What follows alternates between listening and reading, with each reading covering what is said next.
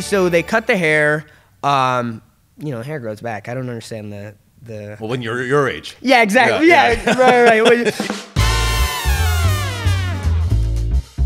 Guys, welcome back to One on One with me, Christian Harloff.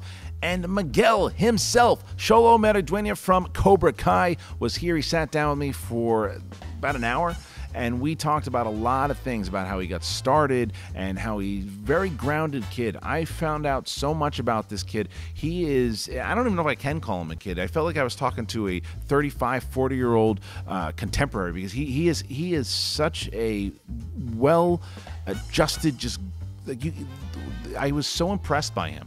And I think you will be too when you just hear how he approaches things already. He's been in this business for like a couple of years or whatever he is, and it's just to hear the way that he has already taken everything in stride and learning constantly. I love talking to him, I really did, and learning even more about how he got Cobra Kai and what he learned at Cobra Kai, and the more that as he was working with both Ralph Macchio and William Zabka. There's a lot of great stories in here, and I know you'll enjoy it, so I'm glad to give you this interview, so enjoy it. And also, I'd like to mention our buddies over at Rode. This episode of One on One is brought to you by Rode Microphones, and Rode's proud to present My Rode Reel. It's the world's largest short film competition. This year, there's $1 million. Did you hear that? $1 million worth of prizes up for grabs. You make a 3-minute short film in any genre that you want, a behind-the-scenes video showing a Rode product being used, and then you could win big. The entries are open until July 31st, so you have to head on over to myroadreel.com and get shooting. One more time, myroadreel.com. All right, guys, thanks again, and here's One on One. All right, welcome back to One on One with me, Christian Harloff.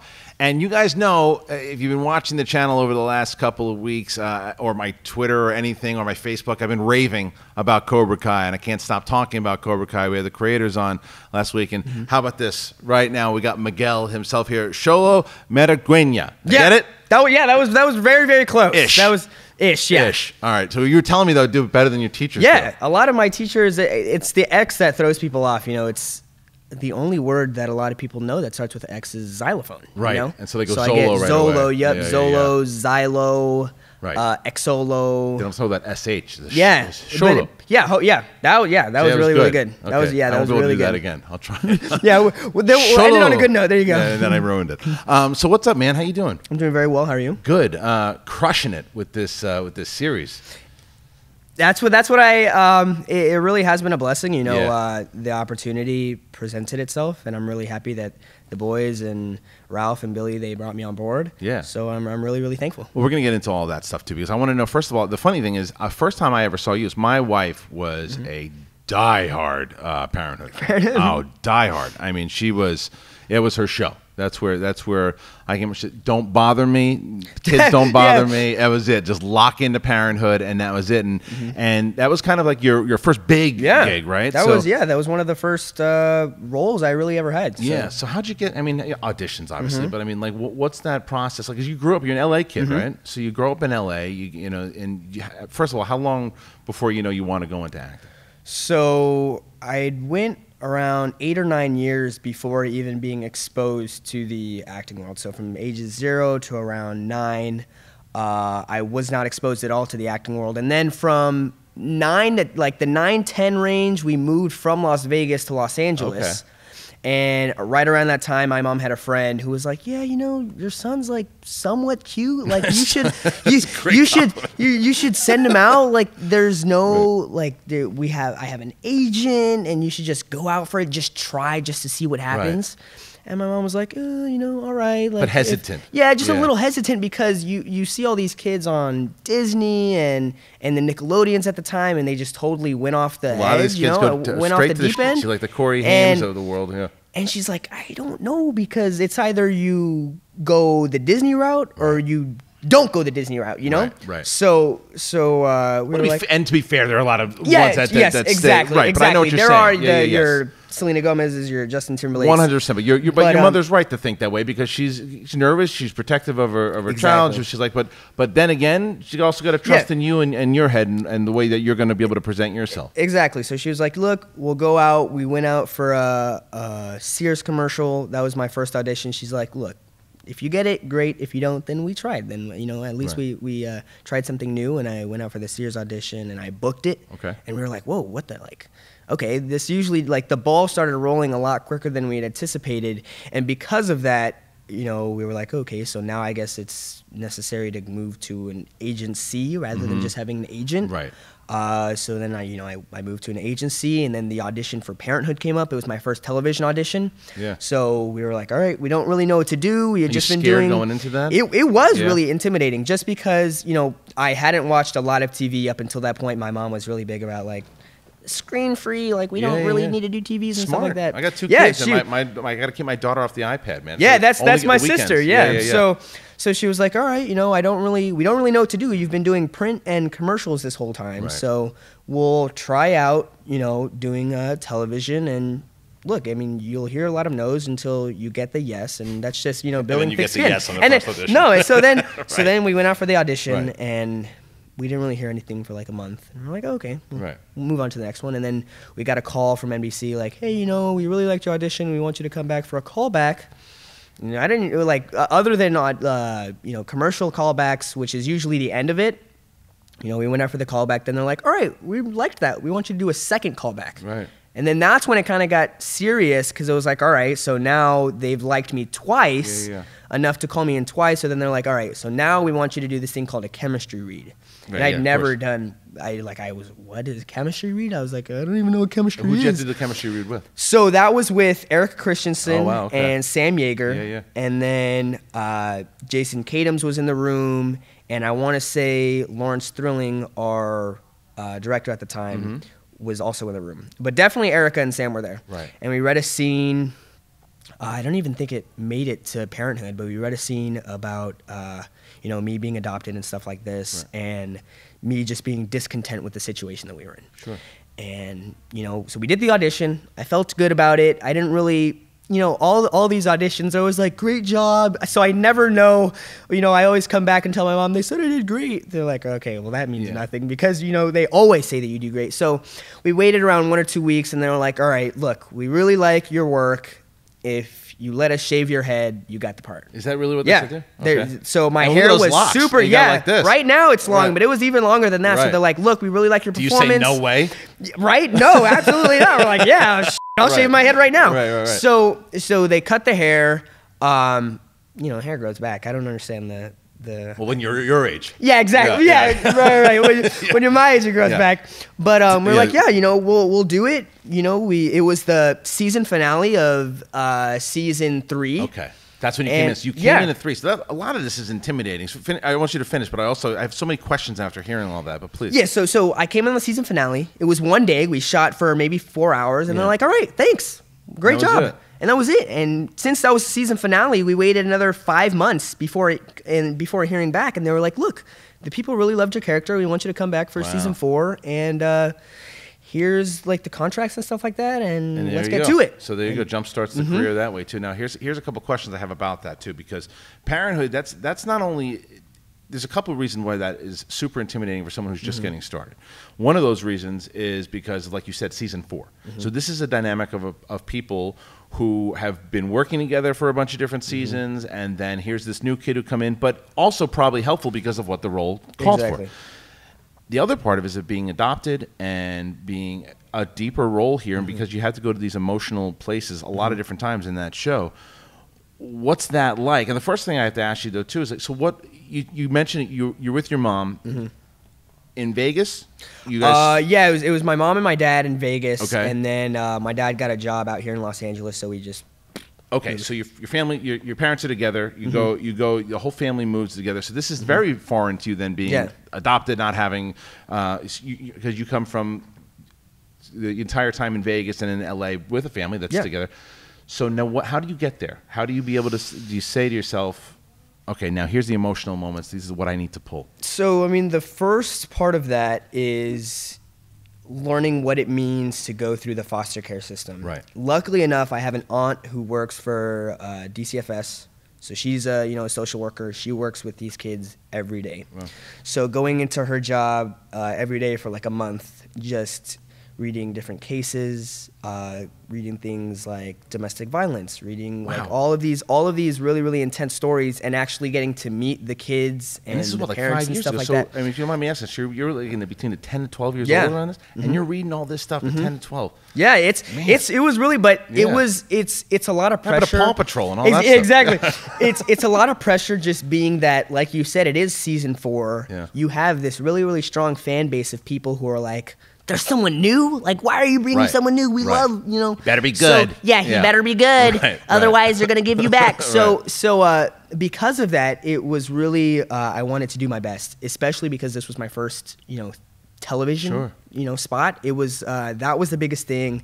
And because of that, it just seemed like it would have been a missed opportunity if I didn't. Just Yeah. because the tools needed were right there. My aunt, we had lived with my aunt for a long time before we lived in Vegas. So just because of that, it seemed irrational not to do it. Okay. Where does she live? Where does she live? Yeah, she lives out here. LA. Yeah, so Okay, she lives got out it. here in LA. Got it. And I would go with her to work, do the stuff, do this research, and then come back. And then the second part to that is finding that emotional state, because it's easy, making yourself cry doesn't mean that you're a great actor. Right. I think that's not how you gauge how well of an actor, but really, even you don't even have to cry. Just being able to get to that emotional state, Right. and seeing it in the eyes, and seeing it in the the emotions in the scene and whatnot.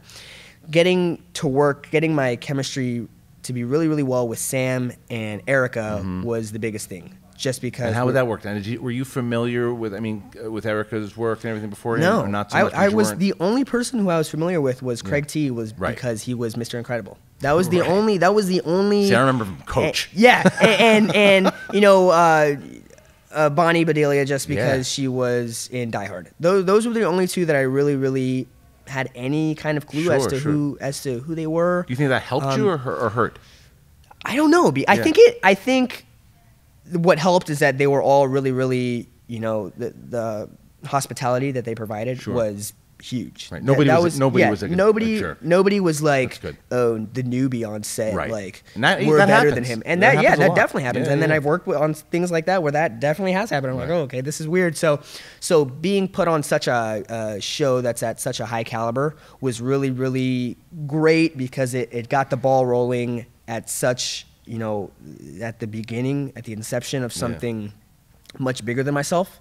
So because of that, getting to work with people like Jason Ritter, getting to work with people like Peter Krause and stuff like that, working with them really did help in the long run, just because they taught me so many things that I wouldn't have learned otherwise. Right. And just how gregarious they are really did make me feel like I was welcomed. Right. And I was like, oh, okay, so this is something that I actually want to do now. Yeah. It wasn't just doing commercials. It wasn't just doing print. This was something that was a long-going project. Long-going, I'm not too sure if that's a word. It is today. Working on such a long project like that really did allow me to create a bond with people that I didn't know. Well, that's an interesting thing that you say there, because, like you said, the initial thought is, let's try this thing. Then you book this gig, like you said, it doesn't happen the way that it happens, but it happens for you. You get this job on season 4, but it's the passion that you start to get as you. It's also the luck plays into it because of the great role that you got on this show, and then the passion for everybody involved in it.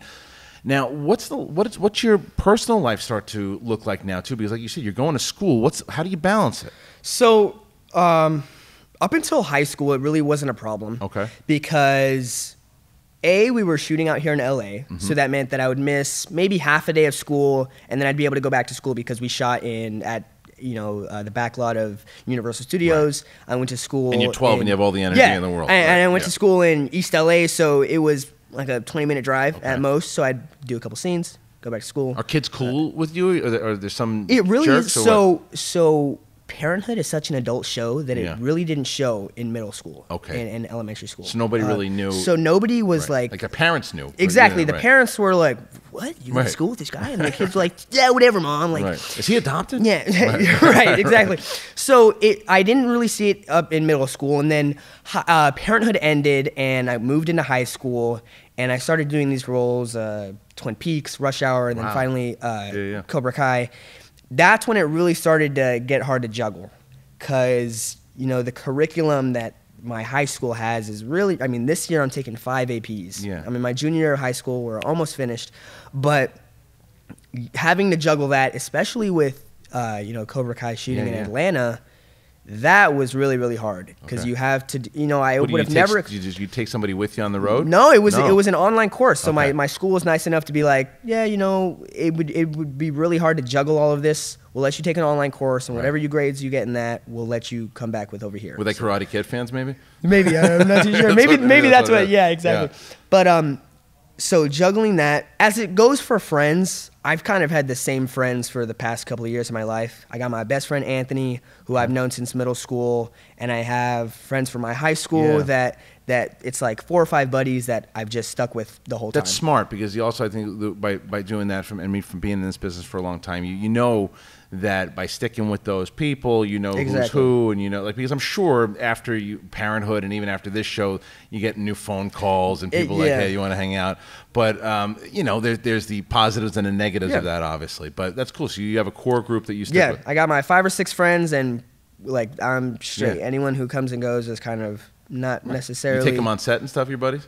I've taken Anthony on set a couple times, but you know, shooting in Atlanta, you're not really taking any friends out there. But there was a large gap in between Parenthood. Yeah, maybe. Yeah. Hey, you know, in between Parenthood and Cobra Kai, there was this kind of large gap where there wasn't like a consistent. Yeah. Well, let's talk about that. Workload. So when that happens, how many seasons of Parenthood go on for? You joined in 4. We end right after 6. It was after 6, right? Okay, so that one I watched with my wife, and that was heartbreaking. And I knew enough about the show, and I had enough of the, because I saw you got into fights with your step brother and sister all the time. I remember that, and then I would be watching that, and Craig T. Nelson, like you, I was very familiar with, big fan of his. Devastating. I'm sorry, there's going to be spoilers for everything in here, so get used to it. But that was devastating. That show ends. People were heartbroken of it. And now, like you said, now there's this gap. Yeah. And now it's like, do you at this point say, all right, I'm going to do something else, or you say, no, let's hit the ground and see what's going on? So, I mean, that's always the plan. The plan is to always keep on looking for work and whatnot. But there's this weird gap from ages 12 to right around, I'd say 6 or 7 months ago, where I'm competing with, you know, my freshman year, or right before my freshman year, I was like 5'2", super duper short. And freshman year, I grew like 6 inches. Yeah. So now I'm a little bit taller. I look a little bit older. Were you waiting for it, or do you think you were going to? My parents aren't that tall. I was kind of like, well, I guess I'm content with 5'2". And then and then I was like, all right, 5'8". Now I'm 5'10". Okay. So there's this weird gap where I'm too old. I don't play basketball. No, I play tennis. I played basketball for fun, but no, not. I'm not that good. My hand-eye coordination is kind of just terrible. I don't think that's true. I've seen you throw fists. I've seen, kid, man. Well, that's choreographed. But you still got to be coordinated to do that. Exactly. Yeah. But so there's this weird gap from 12 to right around recently where I'm too old to play young, and I'm too young to play someone that's over 18, because then they just take the 18 and pluses who look younger because they can work longer hours. Yeah. They can, you know, they don't have to worry about getting. You can play like 14 and 15 for a little bit. Yeah. Totally. So, but then there's not a lot of roles. Everyone kind of, you know, you have the Goldbergs. Those people are like 25 playing. Sophomores in high school. Right. You have, you have all these different shows that they're like, which is crazy considering all these different streaming services and everything too. But you're right, because the majority of stuff that's out there. That's what I thought was so brilliant about Cobra Kai, because I do want to jump into Twin Peaks and all that other stuff too. But it's Cobra Kai to me that I thought, and I said this to the guys when they were here. What was so smart about that show was you got guys like me. I was a hardcore fan of Karate Kid, but then you get people more so your generation who. Your storyline and the people in your generation, that's what's going to pull that, because that all worked, and it got me too, because I didn't know, because then, and again, forgive me for this, the woman the girl who plays Daniel LaRusso's daughter, Mary. Man, the chemistry with you guys was so good, and like I was so locked into that storyline, and it wasn't, and it was just, it didn't just have to play to one particular generation. It just worked. Yeah. So. Yeah, sorry. That's why I'm saying with you, by what you're talking about there, that roles They don't exist like that out there. You get lucky. Yeah, it really is lucky. So, I mean, going into the audition for Cobra Kai was really intimidating just because, you know, you're seeing all of these guys that are bigger. I mean, I'm a strong 140, but you know, you're going to an audition room that you really don't know what to expect. You don't know what they're looking for. A lot of the times, they don't really know what they're looking for until they find it. And that was the case for this one too? So I would like to imagine, you know, but you're going out for these auditions, and it's for Cobra Kai in particular, it was interesting just because I got to do a lot of auditions with Billy, and that, you know, my generation is closer to the Jaden Smith Karate Kid. Right. I really didn't have too much knowledge as to Ralph Macchio and Billy Zabka and stuff like that. Makes sense, but it's crazy. I had watched the movie maybe once when I was 6 or 7, but other than that, it was kind of just like, you know. How dare you? Yeah, I know. I'm so disrespectful. Right. But so the Jaden Smith Karate Kid was closer to my age, and because of that, like getting the audition Cobra Kai, I'm like, okay, it's another role, you know. Mom, I got an audition for Cobra Kai. What? Right. Like Cobra Kai? Do you know what this is? No. This is the Karate Kid. That's you know? awesome. This is they're remaking the Karate Kid. And I'm like, oh, okay, maybe I should watch it. You know? Right. Maybe I should. And then working with, you know, so I watched the movie. Then I went out to the auditions, and one of our first auditions was with Billy.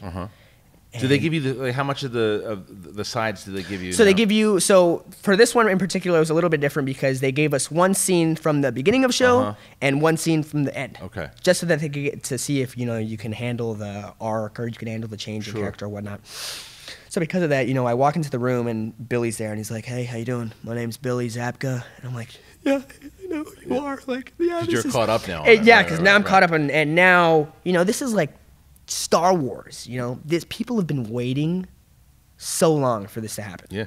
And because of that, then the pressure was on. People were waiting for it done right. Exactly, because you had your other Karate Kids, you had your other. I'll say it for you. The third one was stinky. The first one was great. Second one I really enjoy. And then, but when they announced this series, and I told the guys when they were sitting here too, I was nervous. It really is because, you know, what I hear a lot is, I hear two really big criticisms. I hear one, I couldn't tell if it was a joke or not. I couldn't tell if it was, I couldn't tell if it was like a joke trailer, a fan made trailer, or something like that. And then two, this big thing is like, what's YouTube Red? That's absolutely right. And they're both valid claims, and they're both valid arguments. But what I think what caught a lot of people off guard is you know, you watch the first episode and people are like, this is good. You know, like they're like, oh, this isn't what we expected. You know, I thought it was gonna, you know, it's labeled as a comedy, right? And you're so invested in these characters that they're like, oh, now it's like, okay, all right, I was wrong. I was wrong. It's not, So because of that, it's moving past all the BS and like past all the people that are like, but it's not on Netflix, and moving past all that and getting to the people who are either really, really hardcore karate fans or Karate Kid fans, and then newer people who are now getting exposed to this, to what it means to be part of the Karate Kid. Well, yeah, and then you also, when you are able to deliver that way, you start to see the numbers going up on whether it's Hulu or wherever they're watching the movie. They're watching the original movie now. Yeah. I know people in this office that started watching the series, stopped within 4 episodes, rewatched Karate Kid again. I did the same thing. I was listening to the Bill Conti score, like driving here when I was interviewing the guys. It was like, it got you back in, and like you said, as far as it was like a Star Wars type of feel, because there is a lot of mythology inside of this, and now adding upon it, that also to you, because this is, like you said, you're coming off Parenthood, but now this is another big series here that you don't know, because it's on YouTube Red, and because you don't know how people are going to respond to it. It might be easier to approach because it's like, okay, well, let's just do this thing. We know we have good material, but what's the first thing that you guys you shoot? What's your first scene that you shoot? Do you remember? The first scene that we shot was the scene, I want to say it's in the second episode, where I walk into the dojo for the first time, and I'm like, am I gonna get karate pajamas? You know, Right, and it's this dynamic between just me and Billy. It's the only people in the room, and that was really. I mean, that's the audition. That's the scene that we did for the audition. Yeah. So we were super familiar with that scene. Okay. That was so we did that first. I want to say that. Don't quote me on that, but I want to say that was the first one we did, and then that it was really interesting just because I had never been to Atlanta. Okay. I was 16. I'm still 16. I'm about to turn 17. Okay. But you know, moving to a place for 4 months that I had no idea about is really intimidating. Any family with you? Working, at all? Yeah, my mom. Okay. My mom had to be with me. I'm a minor, so she has to come with me everywhere. Right.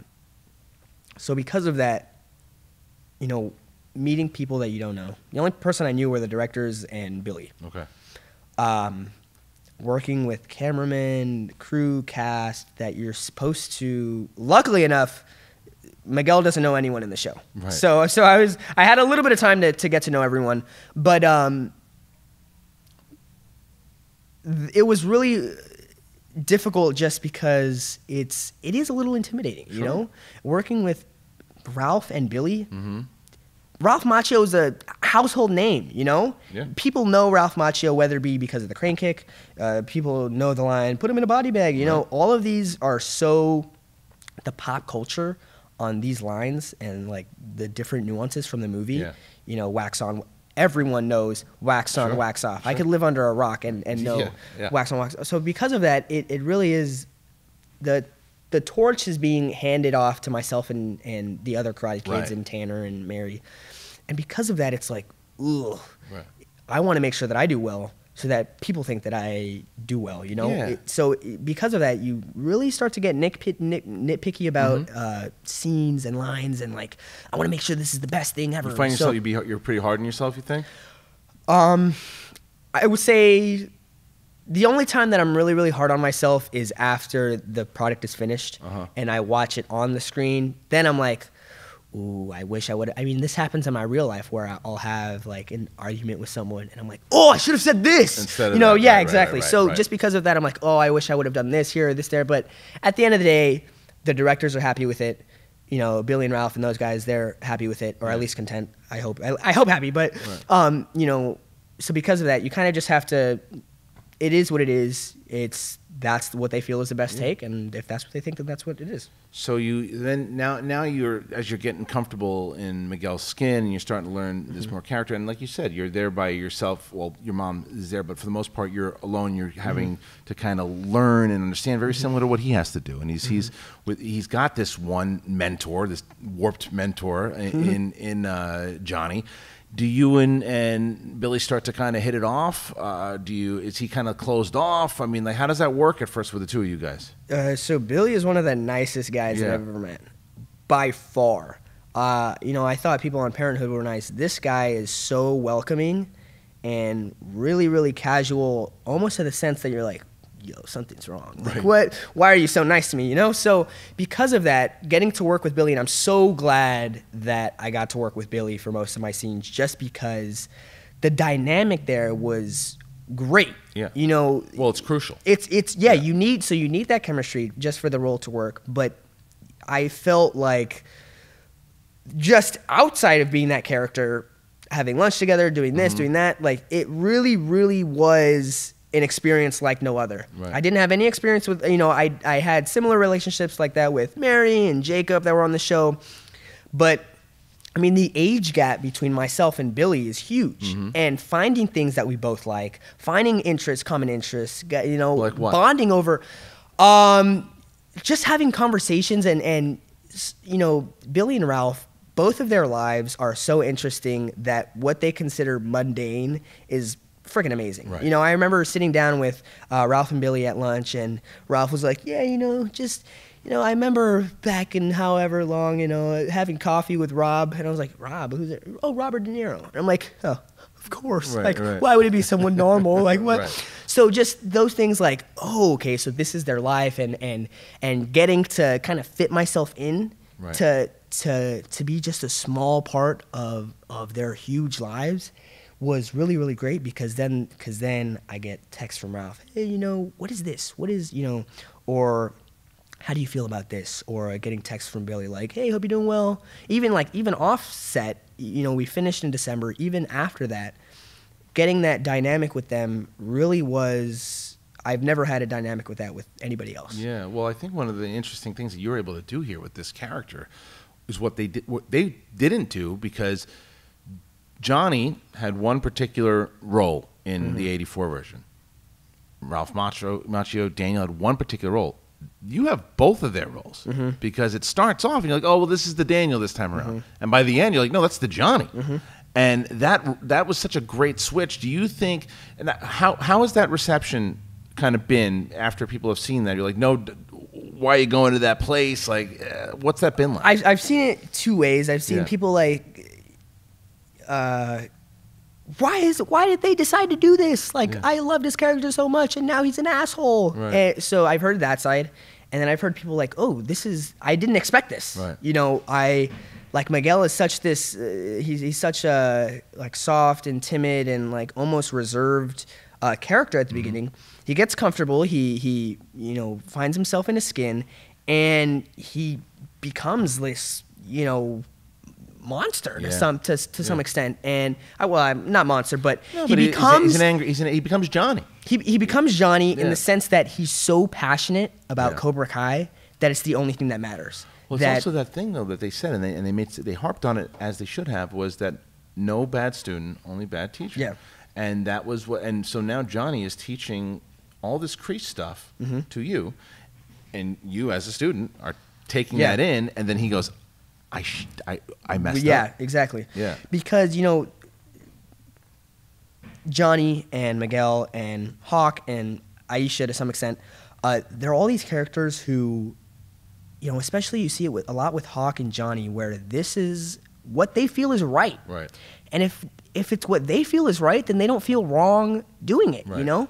And I think up until the 10th episode, you think, you know, everyone in Cobra Kai thinks it's like the best thing ever. Right. And then it's that, you know, it's the 10th episode where you see, you know, Hawk get disqualified. It's like, well, you want me to be a pussy? And then he's like, oh, crap. Like, that's me. That's, I told him not to be a pussy. You know? Frankenstein's monster. Exactly. And then me with the, you know, it's playing dirty. It's not playing dirty if you're winning, you know? Right. And then it's that turn that really catches a lot of people off guard. And they're like, shoot, who do I root for? Right. Who do I want Robbie to win? Do I want Miguel to win? Right. So it really is. I really have to give it up to the guys for their writing, because they've had this planned since day one. Yeah. You know, we read scenes from the championship at the auditions. Yeah. They knew what they were doing the whole time. And they're just sitting here like, yes, they love it. They're like mad scientists. I know exactly. They said they know where their series ends, which exactly. is amazing. So I mean, even talking to them before we started filming, they're like, we have ideas for season 3. Yeah. That we don't even know if we're gonna get a season 2. Right. And we already know what we want to happen in season 3. So because of that, you know, going back to that relationship, that switch in a lot of these characters. It really is, because, I mean, you see it in the Robbie character. He's this, you know, tough, badass, kind of rebellious guy. And then at the end, he is really closely tied to Ralph. He's the one. Yeah, exactly. He did the switch, like, to where the two of you guys are very similar. He was, in the beginning, was Johnny, and then did the switch to Daniel, which I thought was very smart. Yeah. And especially you have the relationship where Robbie is Johnny's son. Right. And you have the scene, I think it's like 7 or 8, where Johnny finds out that Daniel is you know, coaching his son, and it's like you feel the anger and you feel the pain, especially because they were having a great time drinking at the bar, and then he comes in like, hey, Sensei, and he's like, oh, like you shoves could, him into the back. Yeah, exactly. So it's moments like those where the audience is like, this is great. Yeah. This is what sets apart the good shows from the great shows. It's investment. And it's investment for sure. And so, tell me a little bit about Robbie. Now, you guys, do they keep you guys separated for the most part, or do you guys? What's that relationship like? I had maybe 1 or 2 scenes with Tanner. You know, well, you fight each other. Yeah, we fight each other, and yeah, I mean, so because of that, I would say from like 2 to 8, I maybe have 1 scene with him. Yeah, 2, I think. And because of that, we didn't really. I had seen him in the audition room, and I had seen him when we were flown out to Atlanta. Yeah. But other than that, it was really, Jacob Bertrand, who plays Hawk, was a great guy. So I hung out with him a lot. Well, they kept the Cobra Kai together. Yeah, they kept the Cobra guys together. We had a lot of scenes. And Tanner and Ralph even, we didn't have too many scenes together. That had to be done on purpose, though, to keep you away from each other. And because of that, right? So I was speaking with Tanner on the 10th episode, and he was saying, like, this role meant so much to him that, not that it didn't mean that much to me. I know what but he was so invested in this role that he didn't talk to Billy. Right. When shooting the 10th episode. Right. Because he wanted to get into that zone of, I'm doing this for, Daniel, right. but also because my dad. And, all of this stuff has happened. He wasn't there for me at the beginning. This kid comes along, Miguel comes along, and all of a sudden he wants to act like a dad, and I'm going to beat Miguel just to spite him. Right. So you feel that, you feel that in there, and because of that, they didn't talk. Yeah. We shot that episode for like a week and a half, and they didn't talk at all. And at the end, they shook hands, hugged, and it was like, oh, it felt heavy, and it felt intense because it's like these guys know how serious this is, and they know that switch. And I got to give it props to all those actors. They worked really, really hard to make this happen, and it looks great. Yeah. Did you guys? So when you're hanging out with the Cobra Kai crew, you guys, who's the goof off? Who's the one? Is that you? It's Jacob and I. Jacob, you guys? Yeah, Jacob and I. I spent the most time with him. I think just because our parents really hit it off. His mom and my mom really, really hit it off. So because of that, I think we were exposed to each other most of the time. Yeah. But it really is weird because a lot of these kids on Cobra Kai, they're either from Los Angeles or local. So the kids in Los Angeles, Jacob, Dimitri, Gianni, who's not in Cobra Kai, but he plays another one of our best friends. Anna, who plays Yasmin. A lot of these kids, they're they're here for a week, then they fly back, then they're here for a week. So because of that, it's kind of like, oh, I don't like. How close can we get because you're gone? You know. So because of that, you try not to get too attached to people. I wouldn't say try. I think it just happened to be that way. Not even weary, just because these kids these are the closest people to my age. Sure. Jacob is 2 years older than me. He's and Nicole, she plays Aisha. We're the same age. Okay. So other than that, everyone's either really, really old or younger. Not really, really old. Older. Throw the kick. Wax on, wax off. So because of that, we had to spend a lot of time together just because, who are you gonna? It makes you feel comfortable. Exactly. Totally. All right. So then, all right, you form these relationships, and then the other thing I was wondering now, because you have this. First of all, Parenthood does really well. Now this show hits and it blows up. When you're filming this thing, do you think? Because everybody thinks about this stuff, but do you think that this is going to be a hit, or does it start to say, "It's YouTube Red, maybe it does okay"? Like, it's Karate Kid. What's your thought process on it? Because I know you had confidence in what's being shot, and you feel like you're talking about you feel those emotions, you see everything happening. But do you think it's going to do what it does? I think it really is scary up until May 2nd when it came out. Right. Because there's no middle. There's no gray. It's either people who are like, yes, I've been waiting, or people are like, yeah, this is a flop. Like, come on. Right. So because of that, it was kind of like, I just want it to come out already so people can see it.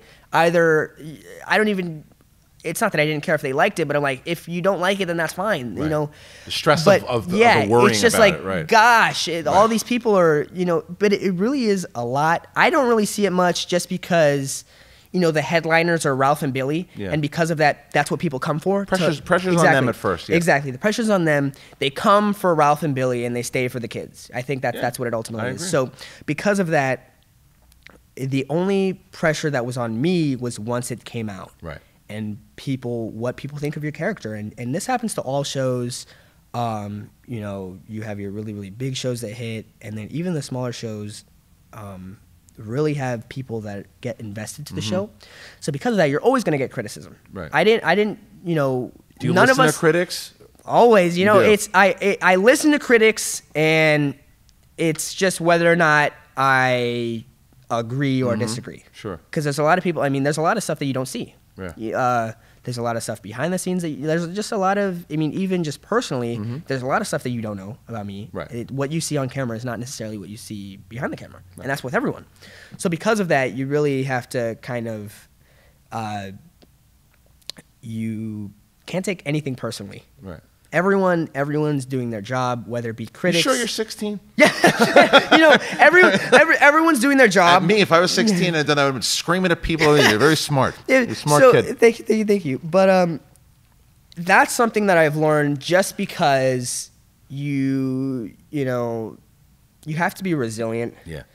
You got to have thick skin, and because of that, you know, I think it's great when people are like, oh, this is surprisingly great. Right. You know, and this character, this kid that we've never heard of, whether we've heard him from Parenthood or not, like he really surprised us. So because of that, I'm like, oh, okay, great. People like it. Right. And then there's the people that are like, the people that are like, yeah, he's not the original. So because of, but then but what do they want? I mean, that's a silly criticism. But then it's kind of like, okay, but to an extent, I understand what they're coming from too, because it's a lot of these people that are like, this is the Karate Kid is so close to them that they have what they envisioned the Karate Kid of where it should go. Yeah, exactly. They have their own thoughts, and they that's should write their perfectly own show. yeah. I mean, that's perfectly fine. Everyone's entitled to their own opinions. Yeah. And because of that, you know, you're always gonna get the haters, the whatevers, but it's just. It happens. Pay no mind. It happens. So, okay, so the thing comes out and it crushes. I mean, it does great on the first 2 episodes. Everybody's watching now. It puts YouTube Red on the map, and everybody now knows what the hell YouTube Red is because of this show. Now, the situation that I asked you before, what is the personal life start to turn into? Because now you're in another hit television show, but this time it's different because this time you are like one of the main stars here now too. It's like because in Parenthood it was a very nice role. But the spotlight wasn't direct. No, the spotlight wasn't like kind of directly on you. This is really in the core essence is about Miguel. It really is. So what's that like? Because what I've seen so far and heard so far in this conversation is that it's you and your mom are really tight. Yeah.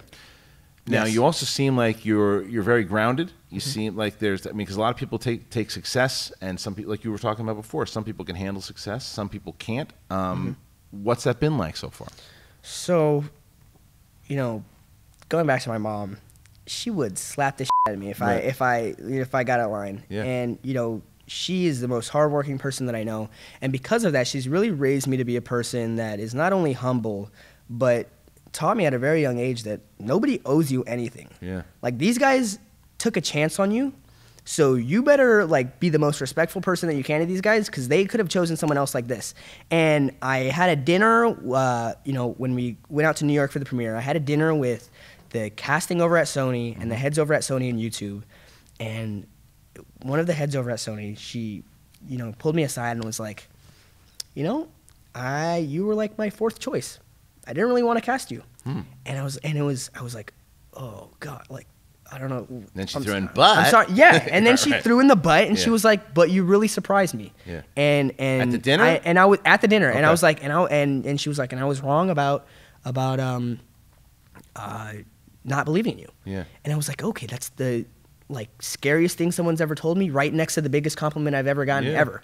Yeah. So because of that, you know, handling fame, being, you know, in the spotlight and whatnot, it really is, I wouldn't say it's hard, just because I feel like I've been so accustomed to just really being the most humble person that I can be. Sure.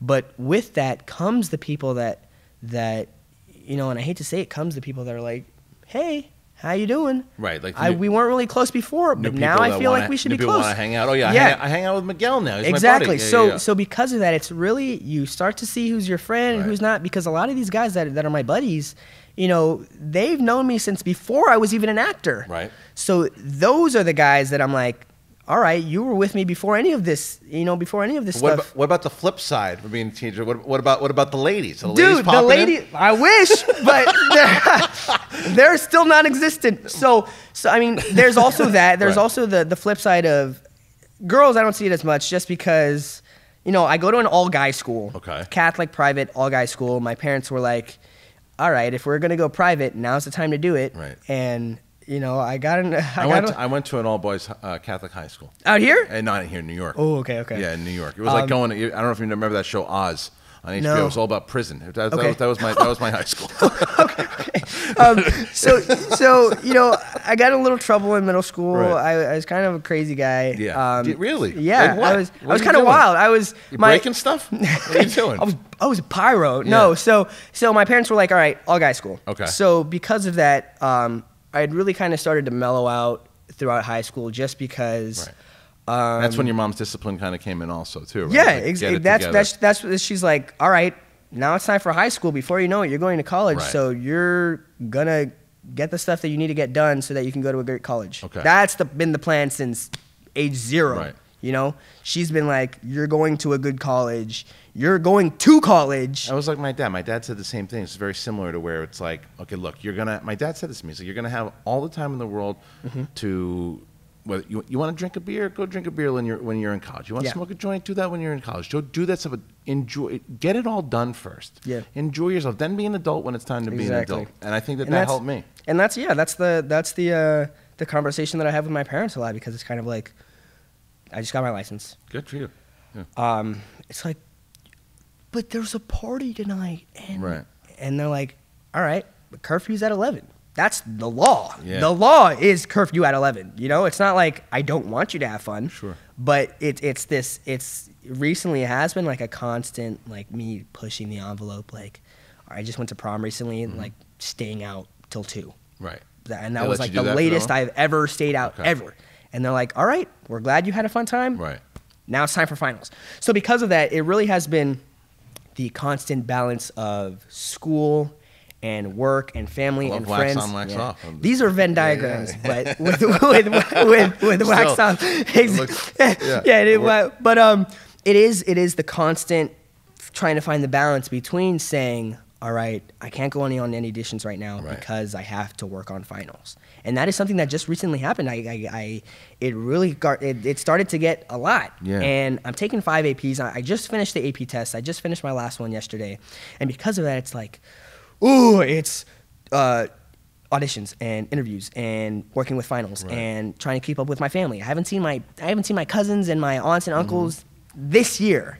So because of that, it really is trying to find that balance. Luckily, I have a wonderful team that works with me. Jessica, you know, getting these people that really want to see the best in me and really want to see me succeed and really are working really hard to make sure that everything falls into place like it should.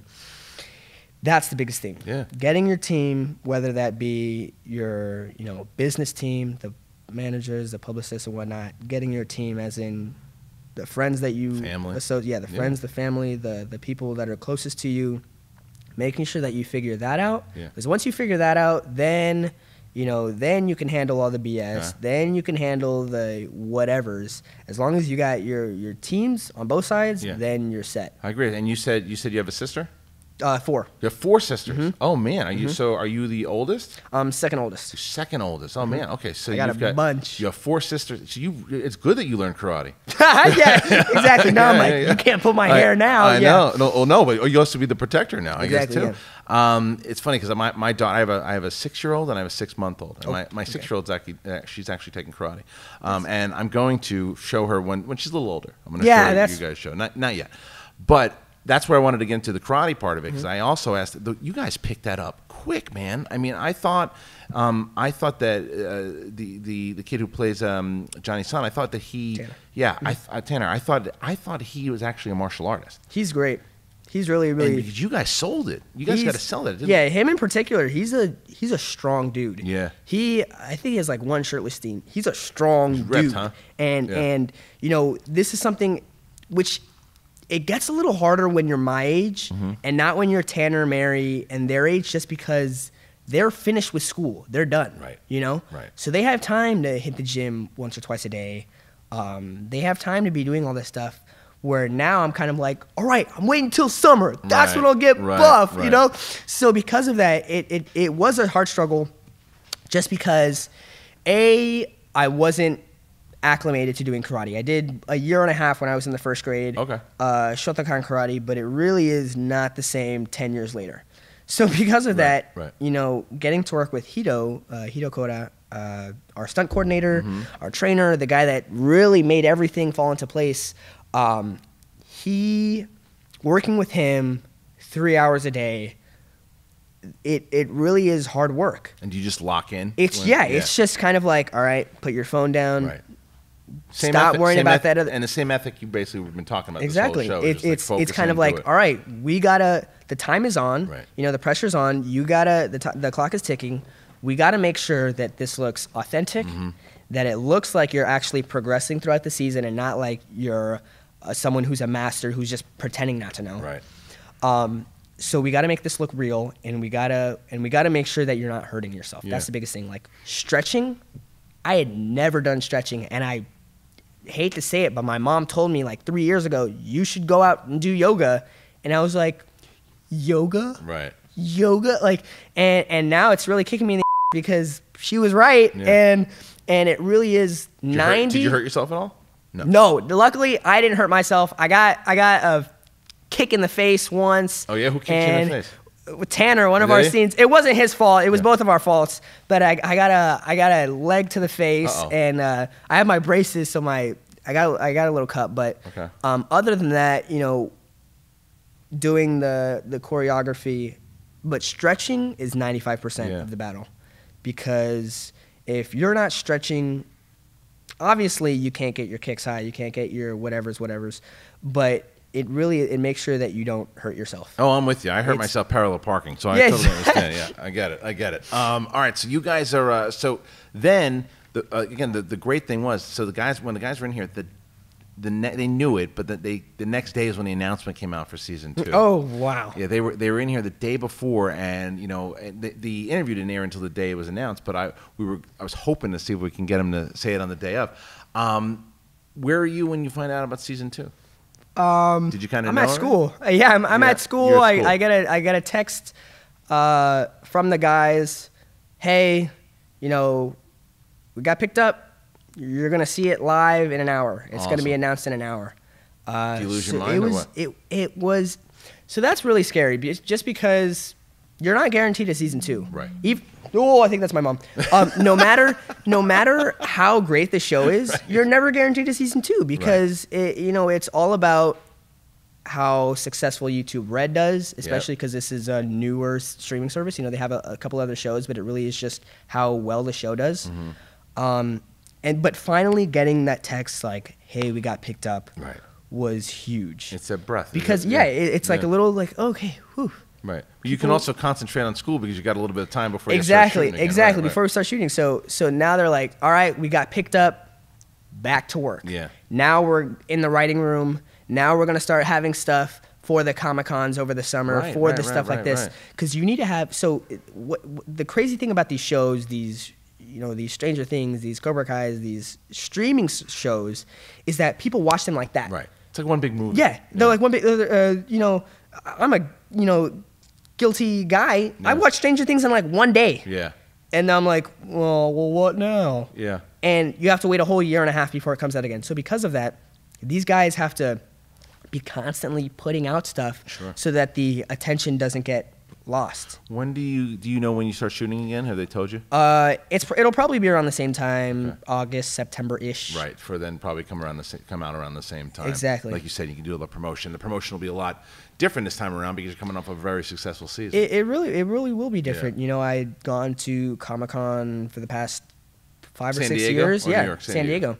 For the past 5 or 6 years, just as someone who is really into comics and really into all things superheroes, and now everything is at Comic-Con. Right. You know, you have your video game lovers, you have your just television lovers, but now I'm like there for a reason. Right. And it really is crazy because now, you know, you're in the, you know, the pressure's on. So when you've been going out on these, like, so whether it's you're traveling, you're doing press and going doing interviews, and whether it's New York or Chicago, wherever, Have you, like, because you mentioned Stranger Things, and I just had this this amazing crossover between, like, because of the 80s thing. It's so genius. It's so amazing.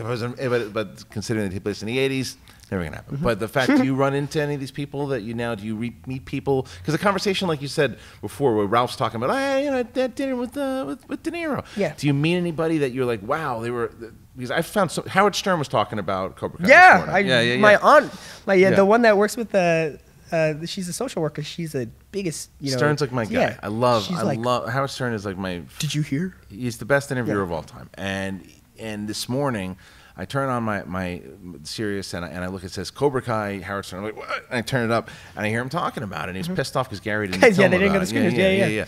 Yeah. But that's what I'm saying. Like, it's reaching everyone. Is there anyone in particular that you would say, well, that's awesome? Some tweet at you or anything along those lines? Run into anybody?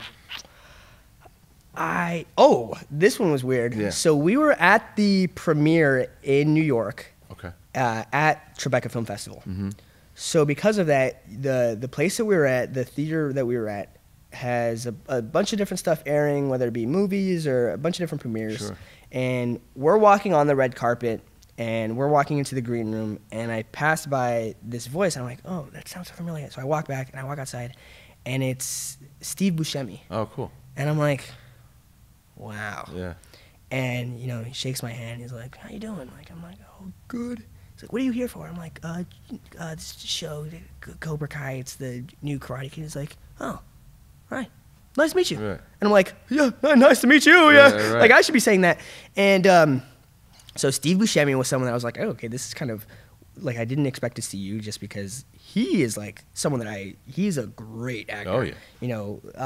He's really, really great. So that was one that I wasn't expecting. And then just people after the show came out that were just tweeting, like, hey, this is great, whether it be football players or, like, Patton Oswalt, like just these different people that are tweeting about the show, these people that I didn't know were Karate Kid fans. That's got to make you feel good. I mean, it is crazy because there was one, who was it that in particular I was like, there's 1 degree of separation between me and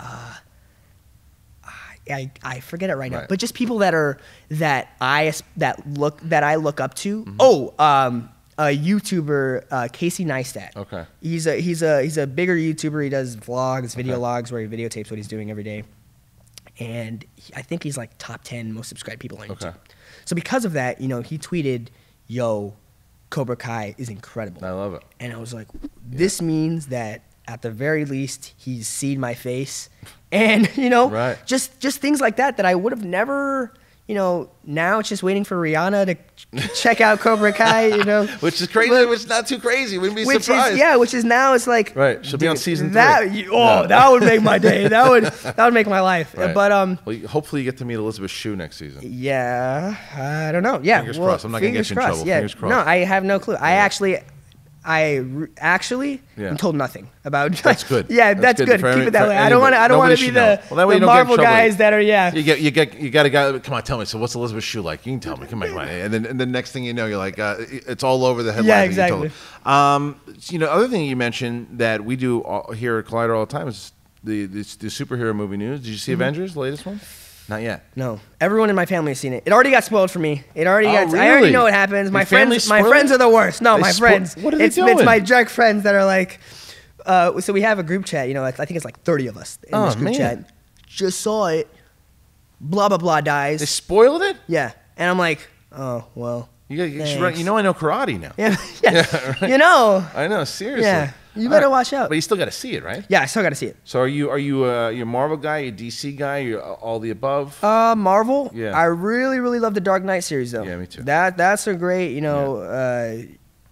those guys are that's a really great series. Yeah, Chris. I would say that's my favorite superhero series, but I am a Marvel guy. Yeah, I don't think you're wrong for that. I think The Dark Knight is one of my favorite movies of all time, not just superhero movies in general. But so you're an overall movie fan, like you're more like, again, because you say you started watching a little later on. Yeah. Like, what are some of your favorite movies? Top 4 are Ferris Bueller's Day Off. Great one. Up. Good one. Usual Suspects. Great one. Shawshank. And Princess Mononoke, which is an animated. Yeah, totally. I had Clancy Brown, who plays the in Shawshank, the guard. That Oh, goes to the okay. throne. And he was on, and man, listening to that guy's stories like about Shawshank and everything too. I mean, what a movie that was. Yeah, Love so that movie. I mean, sorry to interrupt, please, go but ahead. talking about movies, I have this conversation with everyone. There's this huge gap in movies that I've seen. It's either like I've seen it or I have no clue about it. Right. For the longest time, I would say, I think it was while we were shooting Cobra Kai, I saw Pulp Fiction for the first time. Yeah. And it's these huge movies like Godfather. Still haven't seen Forrest Gump. Still like What? there's You a still lot haven't of seen Forrest Gump? So Wow. yeah, but so But I like what you did though. You went against because it beat out Shawshank that year for Best Picture, and you saw Shawshank first. I Good did. for Yeah, you. I did see Shawshank. Good for you. That's an amazing movie. Yeah, it's a great movie. But there's a lot of these movies that I still haven't seen, Yeah. and it's not on purpose. Braveheart? It's no, I don't Oh, even you know got what it. that is. I don't. Really? It sounds, yeah. You don't know well, what Braveheart is? No. Oh man, we'll go. Braveheart is the story of William Wallace. Is Scottish. Do it. No, haven't. Watch it. Okay. Freedom. You don't know? Really? Okay. Gladiator. Russell Crowe? No, haven't seen it, but I know dude, of you the gotta movie. You got to see both of those. Okay. You got to see Gladiator. both of those. Those two. I just got them. They were just sent to me. There's two of my favorites. And Okay. the movies that you're throwing out are some of my favorites also. Usual Suspects. Do yourself a favor and watch Gladiator. Okay, and do Braveheart. myself longer. a favor. They're Okay. longer. They're longer, but I promise you'll like them. If not, you can tweet me and tell me I'm wrong. But look, man, congratulations on everything you got going on. I mean, season 2 is. I'll be waiting, watching. Can't wait for it. Now, is there anything else that you want to do, like in the interim? Or are you just waiting to shoot this thing? Are you auditioning for movies? You just focusing on school? You are you doing? School's about to end. I think I have Yeah. 2 weeks left. It really is looking for, not on purpose, but like looking for other stuff to do to keep yourself busy Yeah. in between. Because it really is. I think it's As far as hobbies, as far as like jobs? jobs. Okay. It's 8 months out of the year that we're not filming Cobra Kai. Right. So because of that, whether it be over the summer or July, August, September, it really is looking for something to do. And it's kind of like now that Cobra Kai has a tug, like this pull, it's kind of like trying to like get myself over that ledge Right. where it's either Get yourself in the door now. yeah, while you're now hot, now yeah. it's trying to get my foot in the door, Yeah. looking at roles that haven't even been created yet. Right. Like looking for the next, like the biggest thing for me right now is this character Nova, who is part of the Guardians of the Galaxy universe, and he's this young Latino kid, and he hasn't been mentioned at all in the Marvel universe, so it's like. So trying to get Better hope that James stuff Gunn's a to- Cobra Kai fan. Hey, yeah, exactly. I know. So getting like just not even just imagining stuff like that and putting your foot in the door, making those connections, just so that down the line, then it's kind of like, hey, Right. you know. So that's a big. So your dream role to you would be something like a Marvel. Yeah, movie, something right? like a Marvel, Yeah. a Pixar would be cool. Yeah. A Pixar would be really, really cool. But then also, like, the flip side of that, like, Michael Cera is one of my favorite actors. Yeah. Superbad would be dope. you Yeah, know. they're doing another one, aren't they? Are they doing? I thought they were doing a sequel. Maybe it was a spoof. Maybe there was something. Maybe. I thought I saw some kind of thing where they were doing a super bad sequel, but But those guys, that type of comedy you wanna yeah, try. that type of comedy. The This Is the Ends, the Pineapple Expresses. yeah. Those are really great. Aziz Ansari is Yeah. one of my favorite actors. Great comedian, great guy. So just like not getting typecasted Sure. is the biggest thing. The biggest thing I see with being a Latino in this industry is the East LA. You go out for auditions and they're like, all right, we want an East LA accent. I'm like, I live in East LA and I don't have an accent. Right. Right. Like Speedy Gonzalez. And I'm like, No. yeah, like I've gotten like Speedy Gonzalez before. Today, And it's kind of like it's making sure that you're not like a always going for the gangbanger, like the Yeah. what up essay, like Right. going out for those roles. That's really something that I've tried hard to put my foot down, just because it's not the reality. Right. Anyone that lives in Los Angeles can tell you that it's not like that. You, especially if you want it to be good and authentic, and you want people to relate to your characters. Yeah. It's like, yeah, of course there's exceptions. Of course there's gang violence in your East LAs, in your Watts, in your whatever, but it really is not like that. You can't just Shouldn't be put stamped on all every of us single- into a right, group and right. have it be like, that's what East LA is like. Right.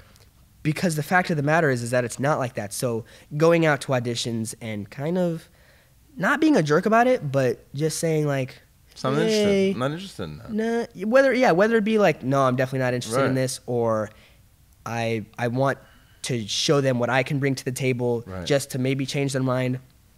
That's been really, really strong. Like that's been something that and like making sure not to be an asshole. Like those two things are things that I really, really try hard to. And that's good. So did you see Edge of 17? I can't say that I have. All right, so Edge of 17's movie, it was a really good movie, coming of age movie. We had on Hayden Sito, who Asian American, and he came on the show and he was talking very similar to where it's like he wouldn't do roles that kind of portrayed Asians in this kind of stereotypical way, and it's like, and I think that's the strength of the person who again says, no, I'm going to try to do this. And I think that's also probably one of the reasons, correct me if I'm wrong, to where you have that dinner with the casting and you're showing this side of you. I'm sitting here talking to you for this last hour, and it's just like you have all these insights, and like I said, it's you earlier. I feel like I'm talking to a 30-year-old dude, and it's like, well, because you do. You have this great outlook on life, and it's obviously from what you were taught, through parents, through friends, keeping the right people around you. But that's very important too. And I think the other thing, the stereotype where you might luckily find yourself into, I hope that this happens, is that your role of Miguel, you get the chance here to play a good kid and a douche at the same time. And now, if you go out for the jerky kid, you can get the jerky kid, but then you can also go out for like the kind of sweet, intelligent kid as well too. So I hope, and I think that will happen for you, and I hope that you're seeing that more often. Maybe since Cobra Kai. I mean, it's still kind of it's still very, very new, and it's all very fresh. But hopefully later down the line.